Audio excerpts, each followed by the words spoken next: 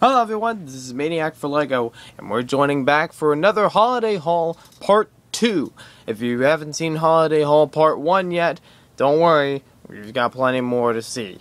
And it's also just been the last thing featured on my channel, uploaded today, earlier this morning. So, let's take a look at Holiday Haul Part 2. We're going to start off one bag at a time. The first thing we have is a Marvin the Martian ornament. Merry Christmas, Earthlings. I actually like Looney Tunes a lot of the classic Looney Tunes, that is. Don't give me that Looney Tunes show stuff that's on now. The classic Looney Tunes are, well, some of the best. So that's how it looks. And it's a pretty large model, just judging by the box size. It's a nice gift. I like a lot of, we have a bunch of Looney Tunes ornaments in my house, some of them already on the tree, so this is a good addition to those. Now, as you probably just saw, we have some Connect sets, and they're both Family Guy oriented. Just Too Good Eurobricks has been asking for Family Guy reviews for Connect sets, and I've been wanting to see them myself.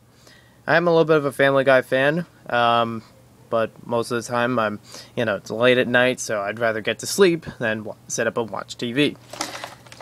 So this is Peter Griffin in his station wagon. It only seats one person, from what it looks like, and has him in more of a suit than his traditional white and green outfit. But it does show on the back some of the other smaller sets. It's a kind of a small line of Connect sets for this theme, and probably so because there's very few models you could actually build from the Family Guy that would be considered iconic. Next up we have Stewie and the Time Machine. This version of Stewie shows him in his pajamas, contrary to his also normal outfit. So we do get some variation with Stewie and Peter. Looks like the rest of the characters are pretty much the same as they are shown on the show. And this set I've been interested in because it's somewhat iconic in the TV show, more modern than classic Family Guy. And it also made me wonder because I saw a review based on this set and said it was very fragile. So I want to see for myself how that works. But that's not the main reason why I got it. It's just one reason why I would look forward to it.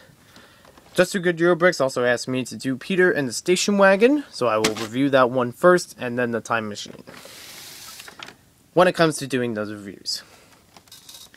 The next bag we have starts off with a Godchild ornament, so it's very sentimental, and it's a nice decoration. I will keep that on my Christmas tree for next year.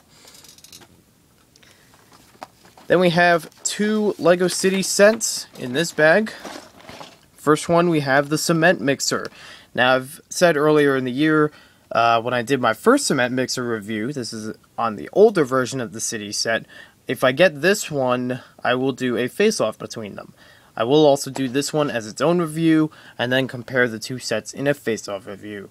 I'm not sure if I'm going to change the style of the face-off, because so far, it's kind of cool. I like the way it's set up, good music with it, and, puts the categories in place. So, this will be exciting to build, see how the differences are, and get to review them. So we have that. And last on our list for part 2, we have another LEGO City set, the fire truck, also debuted from this year. Now this fire truck I like a lot because it's a simple design, seems to carry a lot of accessories with it. I don't have a fire truck like this in recent years from LEGO, so I don't have that sort of ladder on top, and I do like that piece and the idea of the fire truck. I think if I got any fire truck sets, they didn't really present this kind of design. And I know a lot of LEGO City ones can have similar designs over the years. Like the one in 2007, I believe, was similar to this, slightly, but not entirely. So it does have some variation, but any of the LEGO fire truck sets or firefighter sets I've had, they don't really have that same design to them. So I am looking forward to an actual fire truck LEGO set. That's why I'm considering it. So we'll lay these out. These are my items for the 2014 Holiday Haul Part 2. thanks for watching, thanks for joining me with this haul, and we'll see you in part 3. It'll be a couple days later, maybe sometime next week. We'll see how it goes. I'll get it up as soon as I can. Also, I would like to make a shout out to Just a Good Eurobricks and to the ThePolybagCollector. The ThePolybagCollector especially, it's been 1 year. He has a 1-year anniversary video now, debuting his channel. So I want to congratulate him on his success. If I misconstrued that in any way, I am sorry. But I would recommend that you check out his channel to see his 1-year anniversary video. He's also been working on some new reviews and set intros and all different kinds of things preparing for 2014. Great big changes from what he's told me.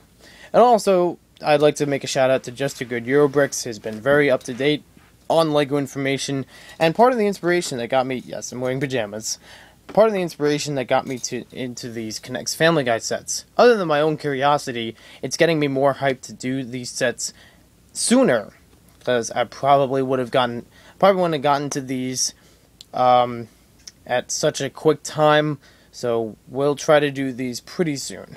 Thanks for watching this video, and we'll see you next time with another holiday haul, part 3!